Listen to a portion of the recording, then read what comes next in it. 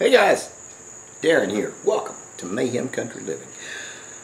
I did a video where I was out here in the shop cleaning up and everything, and something dinged on my phone, and I happened to have a signal enough to look at it, and it was something about somebody screaming and raging and complaining because their father, they were at a gas station with their father, and he cut his finger or something like that, and this is for Central Alabama on Facebook, and she was screaming and complaining because the lady that was in the gas station didn't really understand her.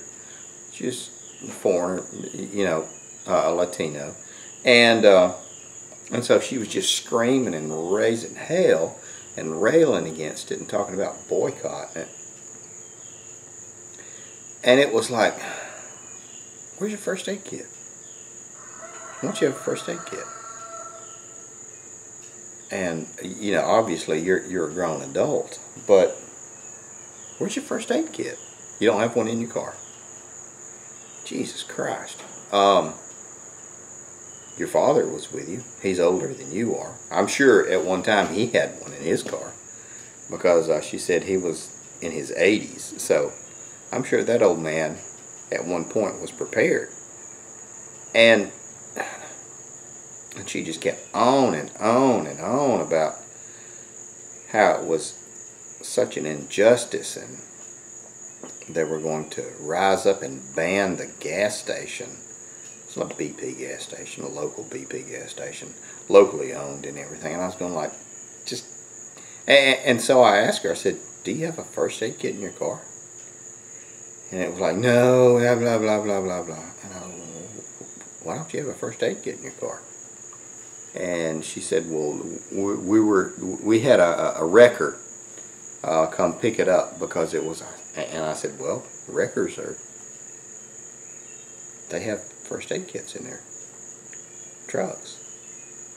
No, it's that woman's fault. It's that damn foreigner's fault because she didn't speak our language and she couldn't do this. And I'm thinking, oh, Jesus Christ, come on, guys. This gets old. And I got to thinking, you know, I have one, a decent first aid kit for the hooch and in her car. And I have one for myself in my car. And I have one additionally in her bag in her car and in my bag in my car. And I thought, maybe people don't think like that. I don't know, because I always figured worst comes to worst, you know, rags, tapes, band-aids or something. I don't know. So we might revisit everything for a, what are you carrying in your vehicle video, because I don't care about views or anything like that, but maybe it could help somebody, because obviously she was in distress because of it, and she was upset. But I was like, don't you have? I guess not. Okay, well, maybe not. So we might start with building a pack for the four-wheeler and what we'll put in it and do all this and that for riding and everything, and then we can do, what are you going to do for your car? I drive, you know, I can drive 600 miles a day. I can.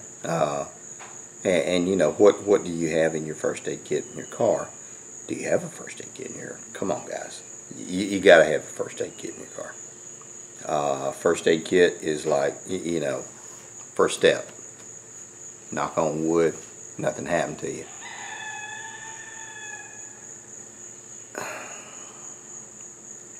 But I was really disappointed, because I mean, out here around in this, these are my people. And they're like, ah, and you don't have a first aid kit in your car for you or your dad, and the wrecker didn't have one. I don't know.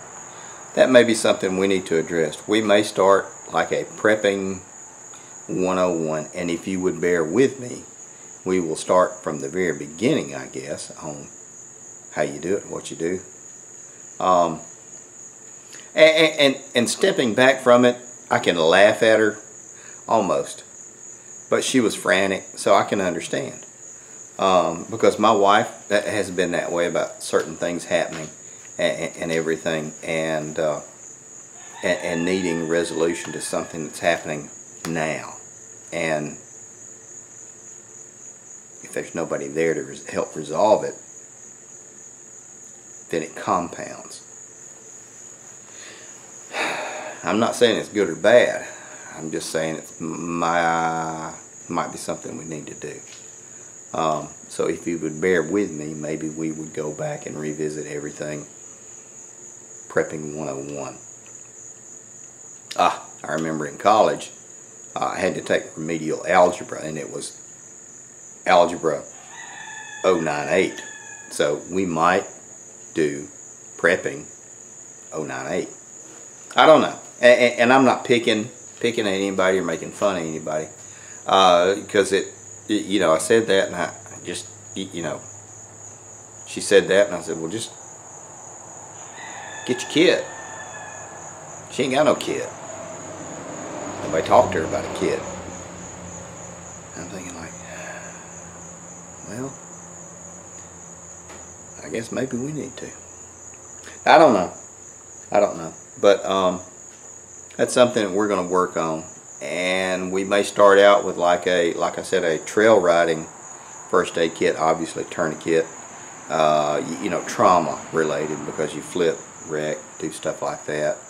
But for your car, it's going to be a little bit more finesse stuff. Still tourniquets and all that good stuff. I don't know. I may talk to my buddy Kevin about it, because he has some really good insights. That's what he does for a living. I don't know. I was disappointed in the people out around here. I don't know, guys. But we're going to wrap everything up. I keep uttering and stuttering. If you would, go through your cars, your first aid kits in your vehicles, open it up. I'm not checking nothing. We're not doing anything for a grade. Open it up and look at it. Is there anything you need to add? First aid kits are cheap, easy to add. Now I will say one thing. The times I've had to use first aid kits, I've used everything in the first aid kit. So if you think you have enough, double it. And you're still not going to have enough. So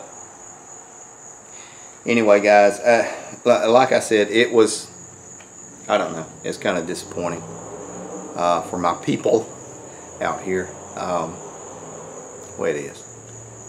But I would always ask you to take care of your people and check those first aid kits. We're not going to do left hand or right hand or anything like that. I'm actually concerned. Check your first aid kits in your vehicles. If you don't have one, get one. Because it can make a difference. Take care of your people.